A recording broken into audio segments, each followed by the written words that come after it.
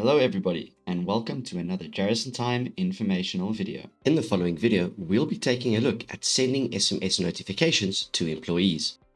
SMS notifications can be sent to employees individually or in bulk on Jarrison Time, provided the SMS settings are configured.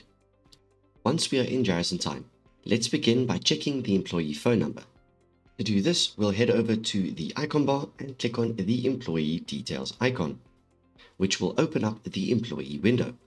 Once here, we can select the Personal One tab to access the required information. On the left side of the window, near the bottom, there is a field labeled Mobile Phone. This is where we should enter the employee's phone number. If we do not enter a phone number here, the system will not be able to send an SMS. Once done, we need to click on the Close button. Next, we will set up the messages that will be used for the SMS notifications. To do this, we should go to the menu bar and select Setup, then SMS Messages.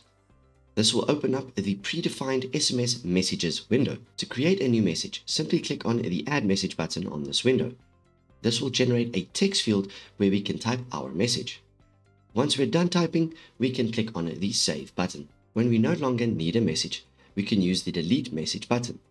After finishing with this window, we can click on the Close button. We can now look at sending the SMS notifications.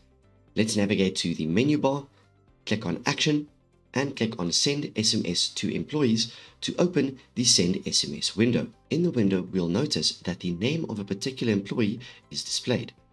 This is because the employee has been selected from the employee list.